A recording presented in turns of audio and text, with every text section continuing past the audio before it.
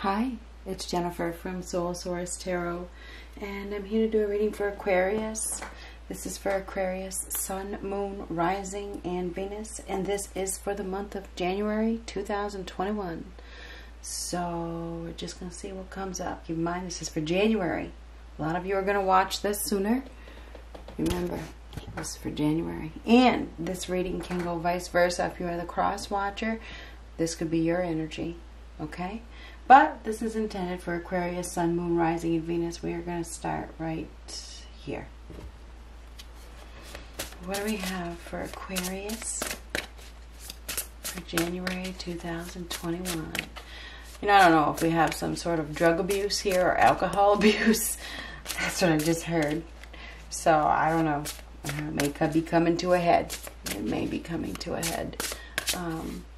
Firm foundation. So this is the Four of Pentacles.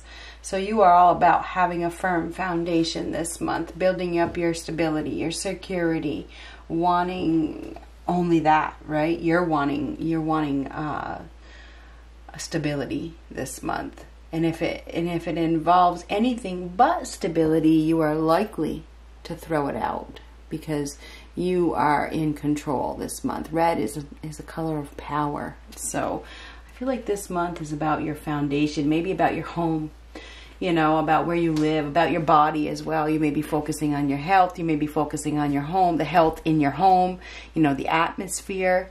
I feel like you're really focused on your stability and your security this month. And anybody that threatens that is probably going to be thrown out, whether it's anybody or anything. If there's substances that are threatening that, they're gone. If it's a person, they're gone. I feel like you're really going to be focusing on your foundations this month. So what do we have for Aquarius in January? Happy birthday if you're born in January.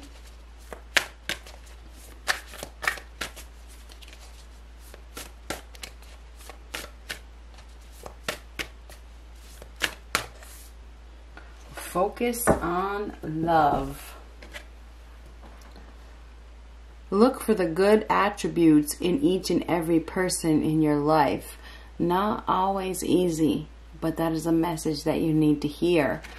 So maybe that's what you're going to be looking for. And if they don't, and if you can't find them, you know, I think that you're going to be shipping them out.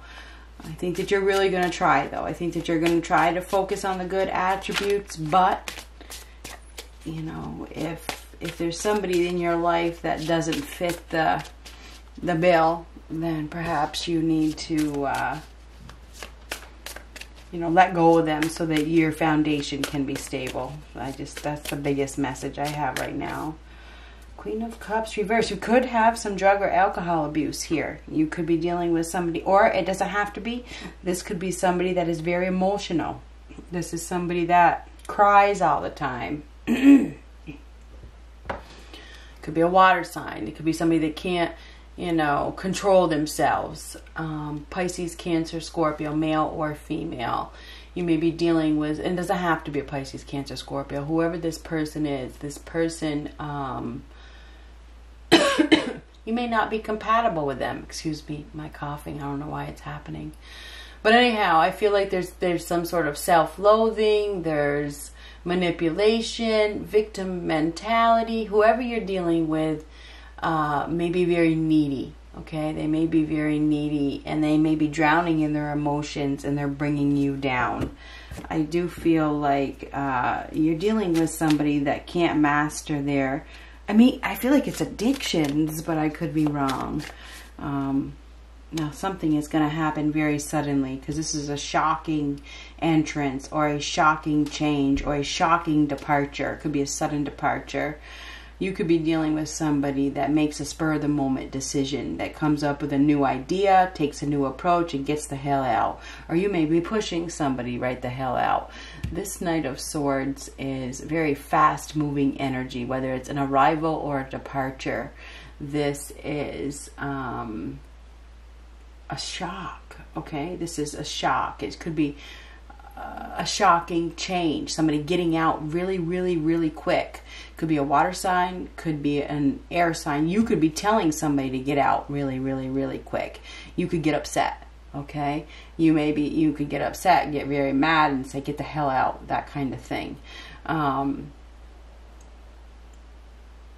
This is making a getaway. Somebody is going to be making a getaway. I thought I had a card flip over. I did. This is really discontent and sad. We have somebody here that's not happy.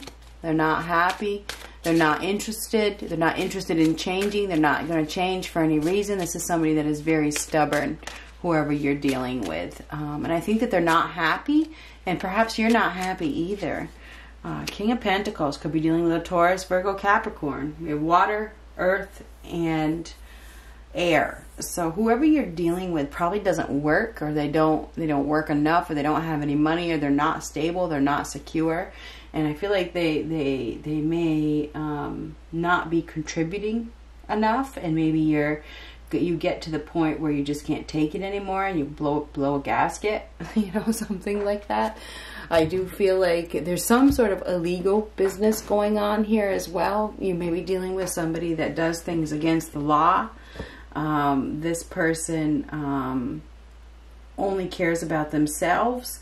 They don't really care about being in a relationship. They're not interested in romance. They're interested in, you know, drugs, sex, alcohol, gambling, or something like that. Whoever you're dealing with is not really interested in romance by the looks of things. This person is very shallow, very materialistic, maybe ruthless at time.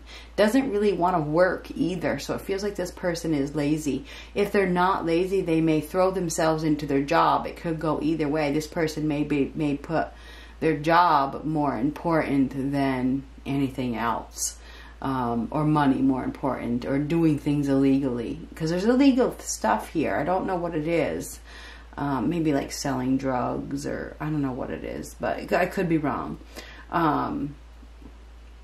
Anyhow, I feel as though if it's not drugs, it could just be this person doesn't work. You know, they're lazy, you know, and they're not really interested in changing. This person may have lost their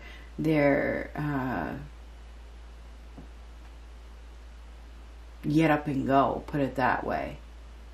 It's like maybe they don't know their value. They've lost their value to care. They just don't care. Whoever you're dealing with just doesn't care.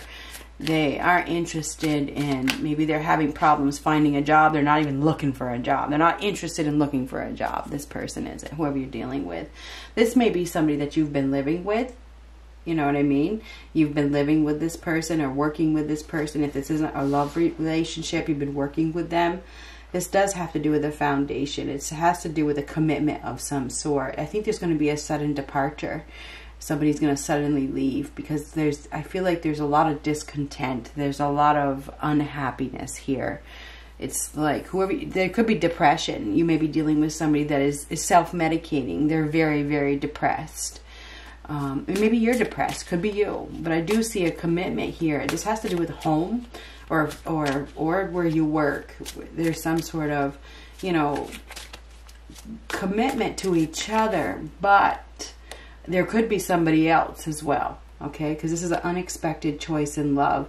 Somebody may have another opportunity for love. And they have to choose between the two this month. There's probably one person that is in this scenario that really isn't very loving, isn't very romantic, isn't really expressive of their feelings, is very unstable and insecure, and doesn't pull their weight. Now there's somebody else. There's somebody new that is around. This is a new connection, okay? Somebody that you feel a spark with, or they feel a spark with. It could go either way. I do feel like there's an unexpected choice in love for you or the person that you're dealing with. And I feel like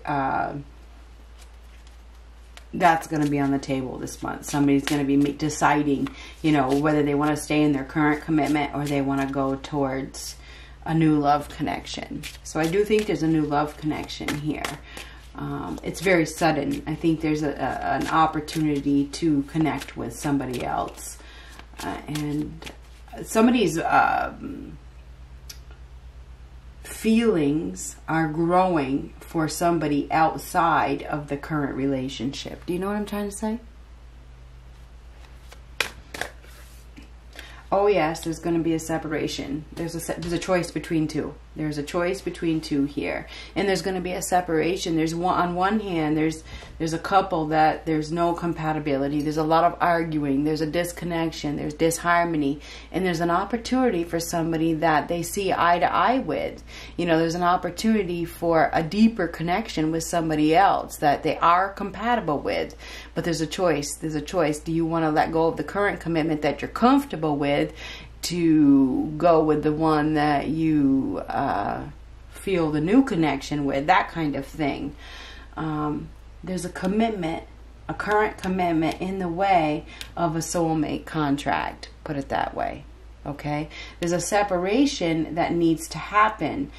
Okay? It does. It needs to happen, but the choice will be either yours or theirs. Whoever's making this choice. This is an unexpected choice in love. You are being called to focus on love.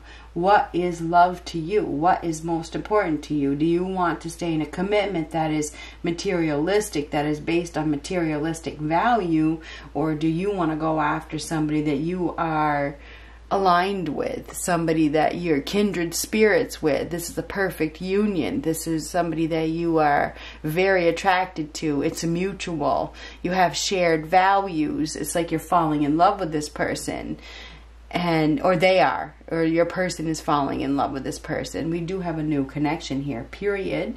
But there's a separation that is needed so that these two people can connect. And I do feel like these two people are going to be connected because I see a sudden departure and a sudden arrival. This happens all very, very fast, I believe.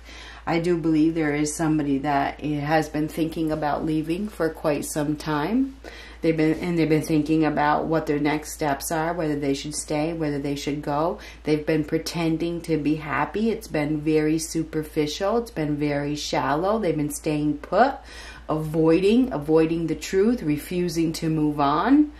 And I think that now we come to a point where I think there's some sort of truth that comes out, and it does because of that Knight of Swords. That's truth. That's a speaker of truth. Some sort of truth comes out, and a choice needs to be made. And I think a choice is going to be made. I do believe there's going to be some sort of disconnection from the wrong one and a connection with the right one.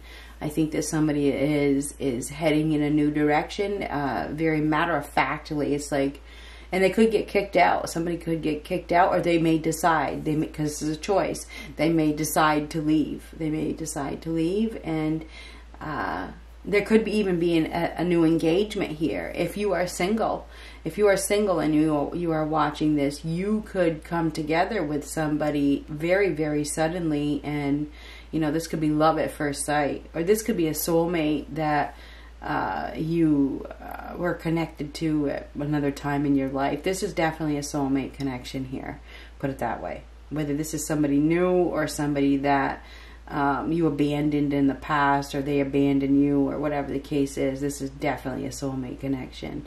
But the soulmate connection, these two people don't get to come together until this separation happens.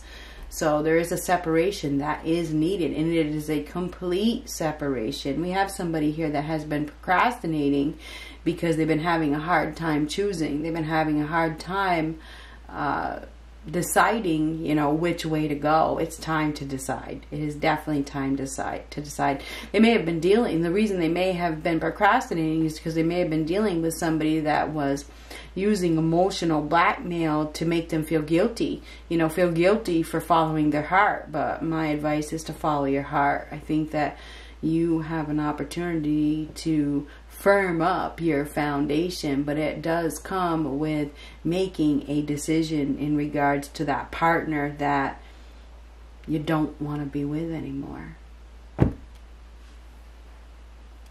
Good luck.